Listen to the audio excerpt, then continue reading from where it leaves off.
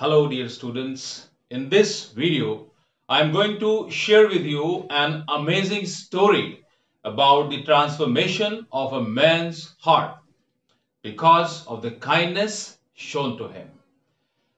The name of this story is The Rat Trap, Chapter 4 from your textbook in English, Class 12th, Flamingo. Selma Lagerlöf is the author of this story. Selma Lagerlöf was a Swedish writer whose stories have been translated into many languages. Universal theme runs through all her stories. A belief that the essential goodness in a human being can be awakened through understanding and love.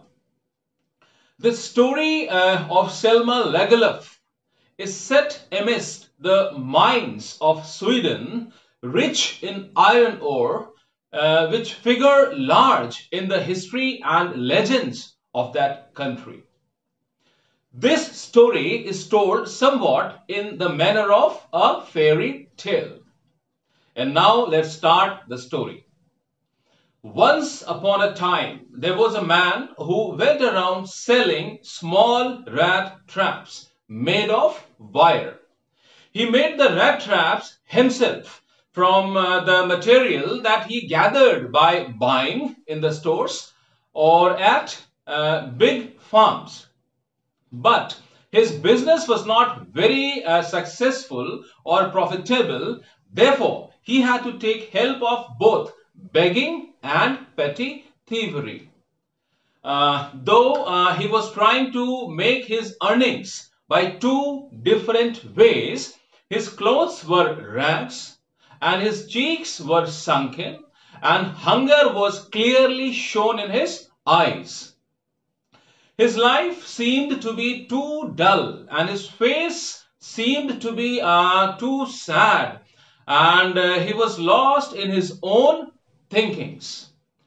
One day, this man had fallen into a line of thought which really seemed to him entertaining.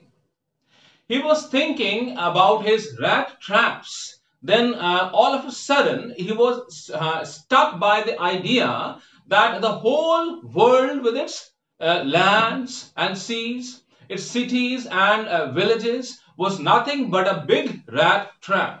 His mind was filled with all kinds of negative thoughts about the world and the people of the world. Maybe his experiences with the people of the world were too bitter that he had only the negative feelings about the people of the world, about the world. According to his thinking, the only purpose of the world was just to set baits for people.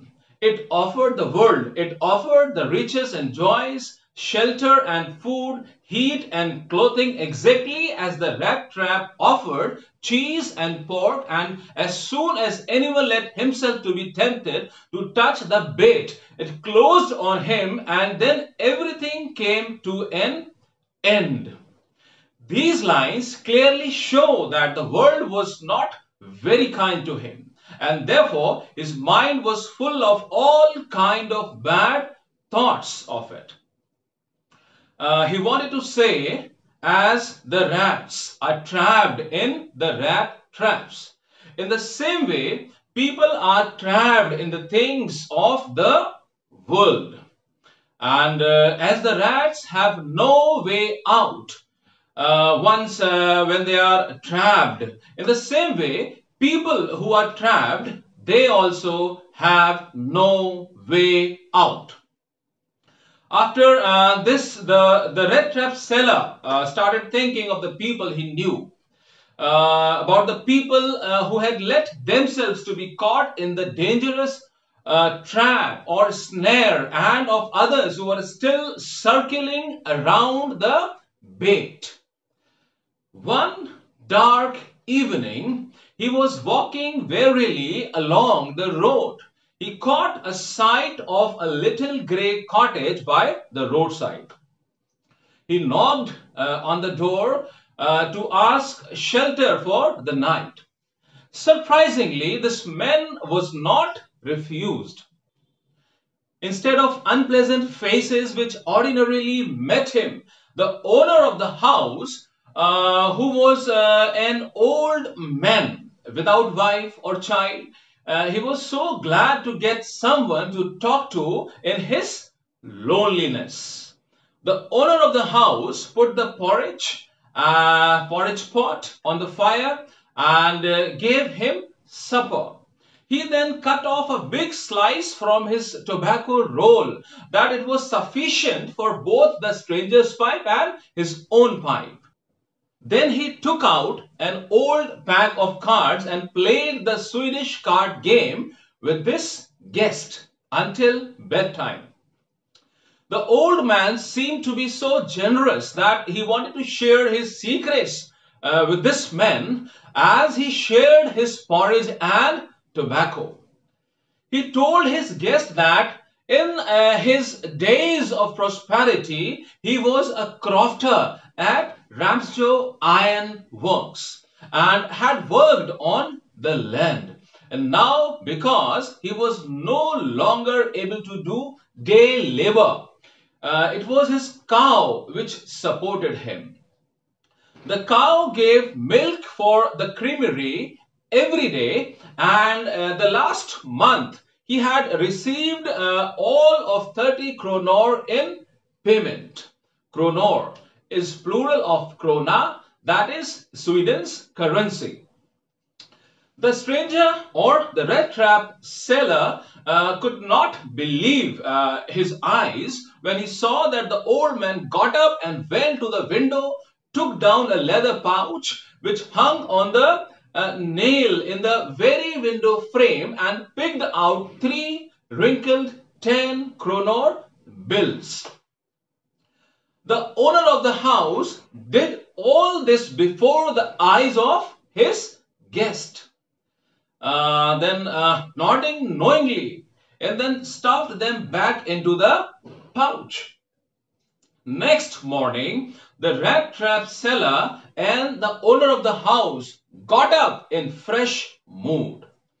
The crofter was in hurry to milk his cow, and the other man, the stranger, he thought that he should not stay in bed when the head of the house has gotten up. Both of them left the cottage at the same time. The crofter locked the door and put the key in his pocket. The peddler said goodbye and thank you, and then each went his way. But then the peddler could not resist the temptation. This stranger, this Rattrap seller, could not resist his temptation. After half an hour, he came back and stood again before the door. He did not try to get into the house. He only went up to the window pane. He went up to the window and broke a pane, stuck in his hand and got hold of the pouch with 30 kronor, with the 30 kronor bills. He took the money and stuffed it into his own pocket. Then he hung the leather pouch back in its place and went away. As he walked along with the money, he felt pleased with his smartness. He thought that how smartly he completed the task of stealing. Since he had stolen the money, he did not want to continue walking on the public highway. Instead of going to the public highway, he entered into the woods. As he was walking, in the beginning he was at ease, he was comfortable, but later it started becoming worse. The forest where he was walking was so big and a very confusing forest. The paths in the forest were twisted and very difficult. He walked and walked without coming to the end of the wood, and finally He realized that he was only walking around in the same part of the forest. Then, all of a sudden, once again, he was engulfed, surrounded with all kinds of negative thoughts about the world and the rat trap. Earlier, he was thinking about the people who were trapped and about the people who were still circling around the bait. And now his own turn had come. He thought like that. And now he began to think that he himself was tempted to steal. Now he began to think that he himself was tempted to steal the leather pouch that was like a bait for him, and he was caught. He began to think that the whole forest, with its trunks and branches, its thickets and fallen logs, closed in upon him like an impenetrable prison from which he could never escape. It was late in December. The forest was covered with darkness, and this increased the danger. He was in gloom and hopelessness.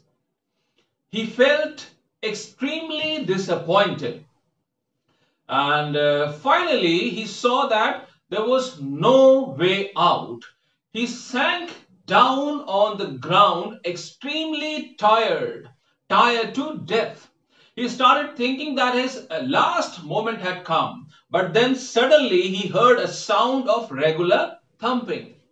The moment he heard this thumping sound, he became hopeful and courageous. He thought to himself, there must be people nearby. And because of that, he gathered all his strength, got up and walked unsteadily in the direction of the sound. The Ramsjo ironworks are now closed down, but not so long ago it was a large plant with smelter, rolling mill and forge. In the summer time, long lines of heavily loaded barges and scows slid down the canal, which led a large inland lake, and in the winter time, the roads near the mill were black from all the coal and coal dust which sifted down from the big charcoal crates. During one of the long dark evenings just before Christmas, the master smith and his helper sat in the dark forge near the furnace. They were waiting for the pig iron to be ready to put on the anvil. All the time, there were many sounds to be heard in the forge. It was possibly because of the sound, the noise. The blacksmith did not notice the man who entered the forge, opening the gate. The blacksmith glanced only casually at the intruder. Who is the intruder here? This stranger, the peddler. He looked the way people of this type usually did. He was with a long beard. He looked dirty and ragged. He had a bunch of rat traps hanging on his chest. He asked permission to stay, and the master blacksmith nodded arrogant consent without honoring him with a single word.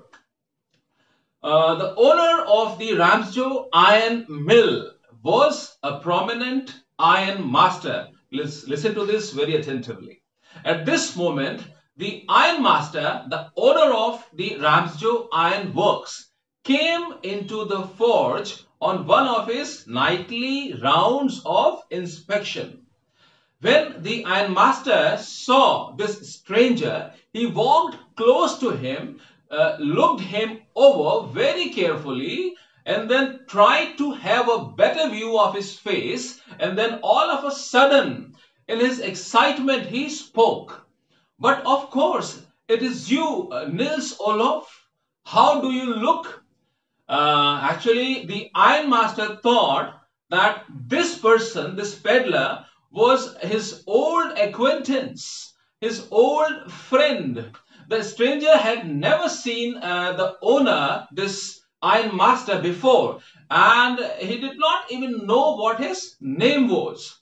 But he thought that if the gentleman thought he was an old acquaintance, he might perhaps throw him a couple of money. Very important point. He thought that he would get some money from him. Therefore, he wanted to hide his identity all at once. The ironmaster continued. He said, "You should not have resigned from the regiment. That was a mistake." Then he continued, "If I only had still been in the service at that time, it would never have happened." Um, why the ironmaster was saying all these things? Because he was thinking that this stranger was his old friend in the regiment. And then after this, the ironmaster offered him to take him to his house. Important point of the story. But the stranger did not like the idea, because he thought that if he goes along with him, his identity would be revealed and they would know that he had told a lie. So that was the reason that he wanted to refuse. So he refused to go with the ironmaster. The stranger thought that going to the house of the ironmaster would be like throwing himself knowingly, voluntarily into the lion's den. So he refused to go. This is the reason. But the ironmaster thought differently. He thought that the stranger felt embarrassed because of his miserable clothing. The ironmaster tried to convince him, saying Elizabeth, his wife, was dead.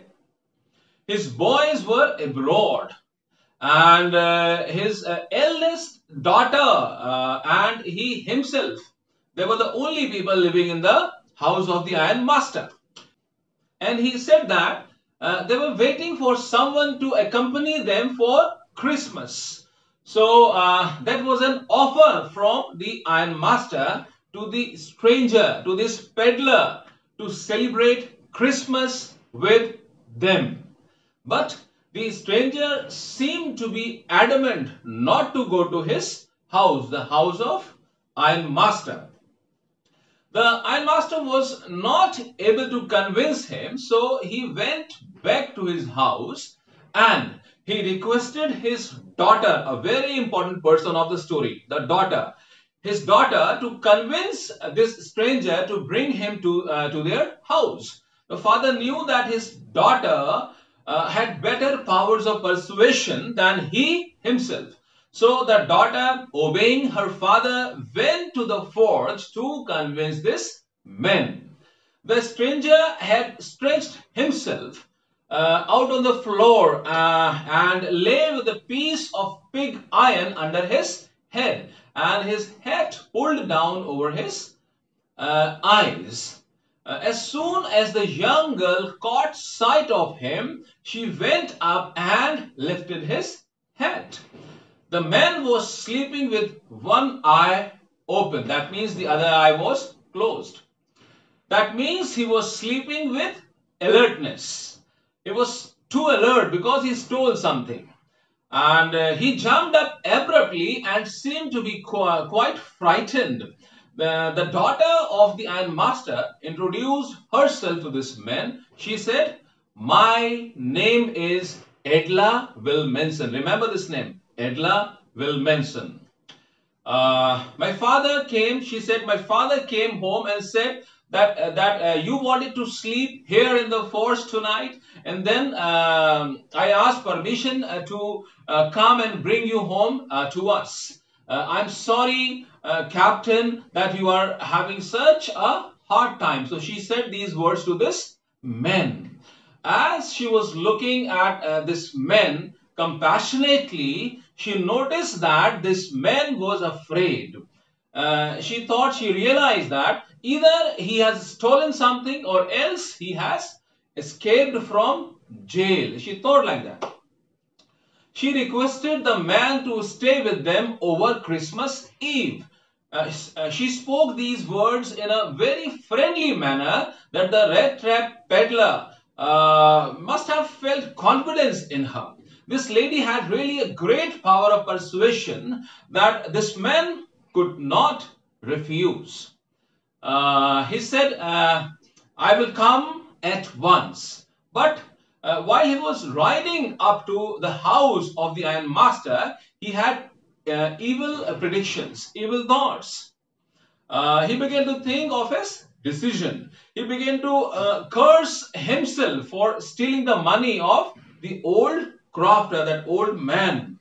And he imagined himself to be sitting in the trap while he was riding to the house of the Iron Master.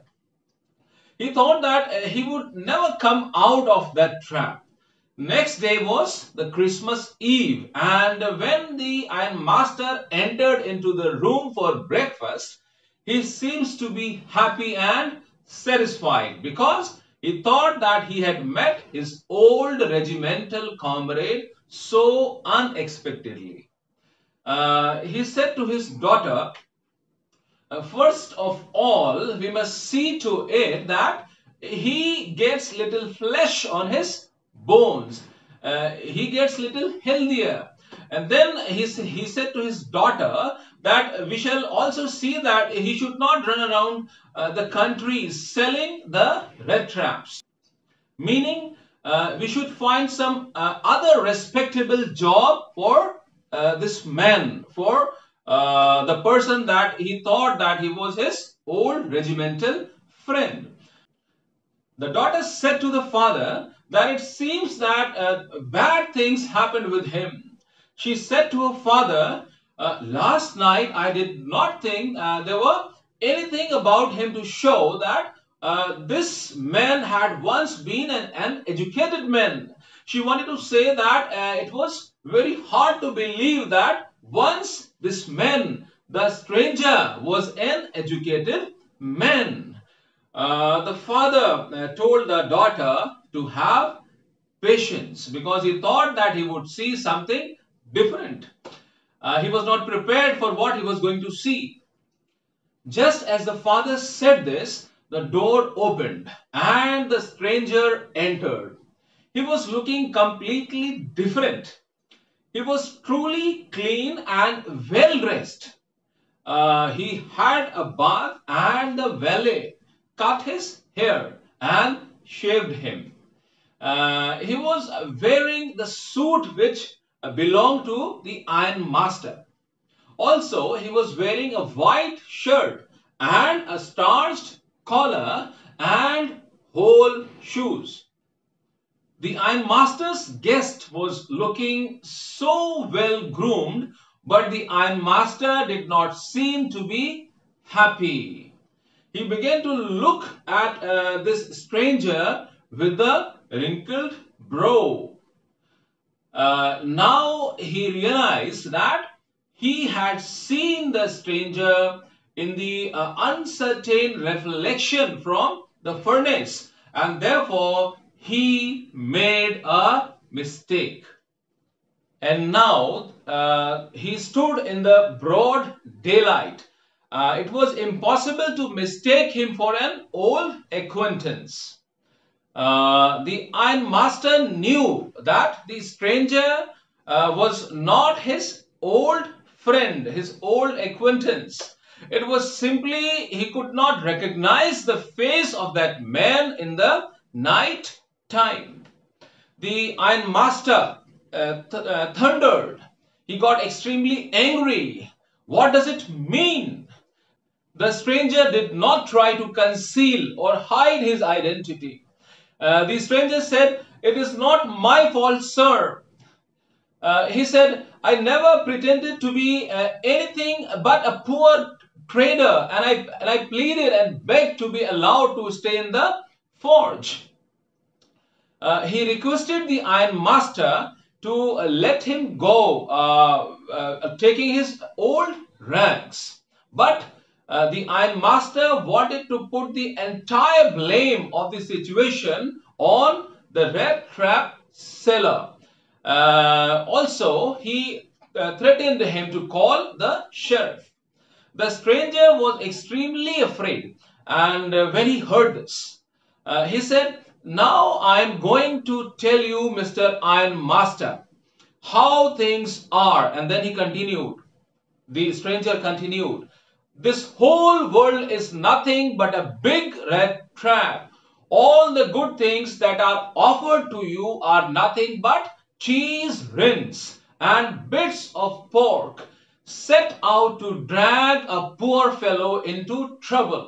And if the sheriff comes now and locks me up for this, then you, Mr. Ironmaster, must remember that a day may come when you yourself may want to get a big piece of pork, and then you will get caught in the trap." On hearing this, the ironmaster began to laugh. Ironmaster decided not to call the sheriff, but he ordered the stranger to leave his house as fast as he could. Then the stranger was about to leave the house of the ironmaster, Edla Wilmenson, the daughter of the ironmaster, intervened. She said, "I think he ought to stay with us today. I don't want him to go." And she closed the door so that the man did not leave the house. The father got angry on the daughter, but the daughter was feeling too bad for this stranger. In that morning, she was so happy, and we know the reason that why she was so happy. She thought how home-like and Christmassy she was going to make things for the poor, hungry man. She truly wanted the man not to go, and therefore she interceded for him. Meaning she stood in the gap between this stranger and her father to intercede for him. She started persuading her father not to send him out of the house. She said, "He walks and walks the whole year, and there is not a single place in the whole country where he is welcome or can feel at home. Whenever he turns, he is chased away." So she intercedes for him. She continued, "He is always afraid of being arrested and cross-examined." She began to persuade her father to let him stay with them so that he can find a peaceful day with them, with this family. At least just one day in the whole year. The ironmaster said something in his inaudible voice in anger, but he could not oppose his daughter. She really had the special powers of persuasion, and she was successfully able to persuade her father. She got success in that. She was a lady full of compassion. She had a heart of mercy and kindness, and therefore she wanted to give shelter to this man. She knew that the man was a stranger, but still she wanted this man to get some joy and a peaceful day. When Edla Wilmenson saw that her father had given in, she said to the stranger, "Now sit down and eat." The stranger did not say a single word. He simply obeyed what the girl said and he started eating. He was extremely confused that why the girl gave him such respect. The Christmas Eve passed, but the stranger did not create any trouble because he did nothing but sleep. He slept only. We saw that before coming to this house, this stranger was extremely restless and afraid, and therefore he was not able to have a peaceful sleep. But since he was feeling safe in this house, he slept peacefully for a very long time. The whole forenoon he remained in the guest room and slept at one stretch. At noon, they woke him up so that he could have some his share of the good Christmas fare. But after that, he slept again. Why? Because he was extremely tired. It seemed that for many years he was not able to sleep as quietly and safely as here at Ramsjo. When in the evening the father and the daughter lighted the Christmas tree, they woke him up again, and he stood for some time in the drawing room, blinking as the candlelight hurt him. After that, he disappeared again and slept. After 2 hours, once more he got up and went down into the dining room and ate the Christmas fish and porridge. And when they got up from the table, the stranger went around to each one present in the room, and with the heart of gratitude, he said, "Thank you and good night."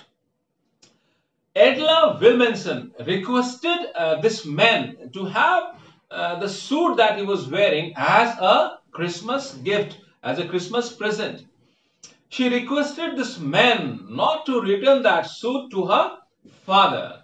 She added, if he wanted to spend next Christmas Eve in a place where he could rest in peace and be sure that no evil would come upon him, he would be welcomed back again. The stranger became speechless and confused, and he could not answer anything to this. He only stared at this young girl in surprise. Next morning was the Christmas service. And then the father and the daughter had to get ready to go to the church for the early Christmas service. The stranger was still sleeping, and therefore they decided not to disturb him. But when they went to the church, they came to know, a very important point of the story, they came to know about the news that the crofter had been robbed by a man who went around selling rat traps. All of a sudden, they were sure that the thief was none other than the man who was the guest in their house. Both of them became extremely worried, anxious. They were so tensed because why they were tense? Because they thought that the man who was taking rest in the house, that was the man who did that stealing.